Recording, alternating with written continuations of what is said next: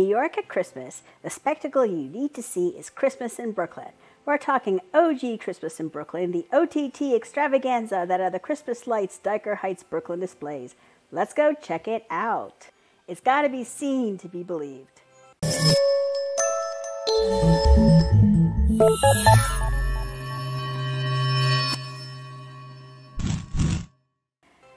Every neighborhood does not explode in a frenzy of lights and display at Christmas in Brooklyn.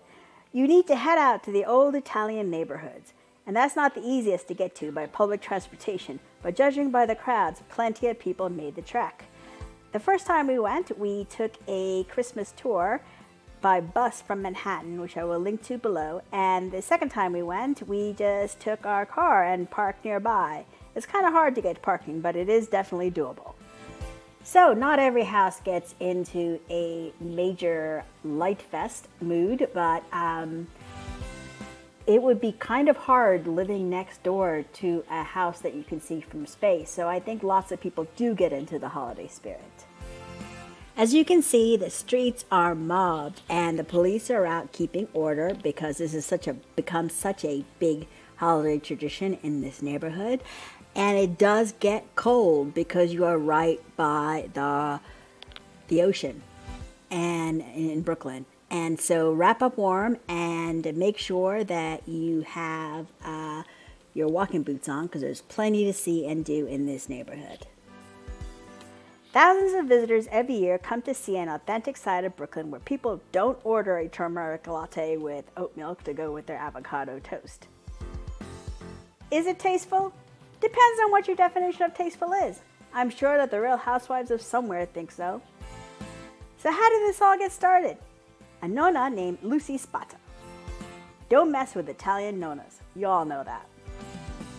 At her Christmas house in Brooklyn, Lucy put up 40 angels to commemorate the passing of her beloved mother in the 1980s.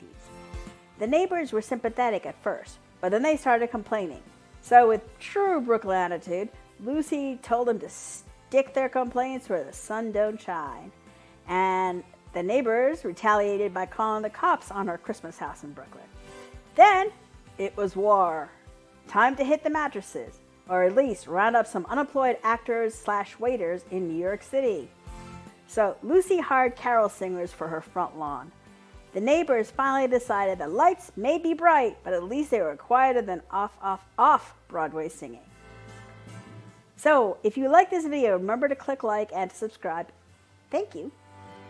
So, what price lights for these New York City Christmas tradition, you may ask?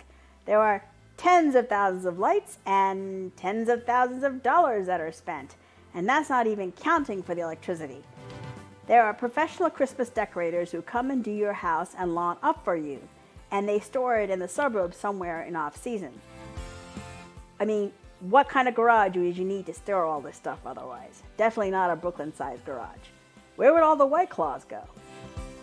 And it's not just for Italian Catholics. Check out the Blue Christmas house. The husband is Italian Catholic and his wife is Jewish. For their Christmas in Brooklyn, they compromised on blue lights because blue and white is a traditional Hanukkah color and lights for the Catholic side of the family. And also we have Sammy the Greek. He has Christmas house in Brooklyn that flaunts his Vegas-style neon lights. And Christmas music, just to be in the mood.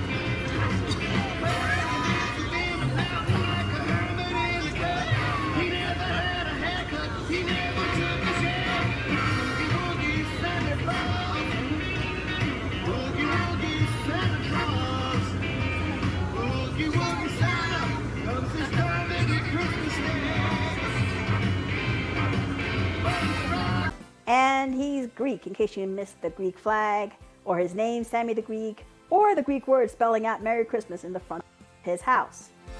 So, don't have a basic Christmas in New York. Sure, the Rockefeller Center Christmas tree is fantastic and totally worth visiting. But it is, after all, just a giant tree. You can see that in other places. I mean, London has a tree in Trafalgar Square, and I'm sure Paris does, and every other place. But I bet you, though, you will not get a Dyker Heights type of Christmas lights display in any other neighborhood in the world. And possibly that's a good thing.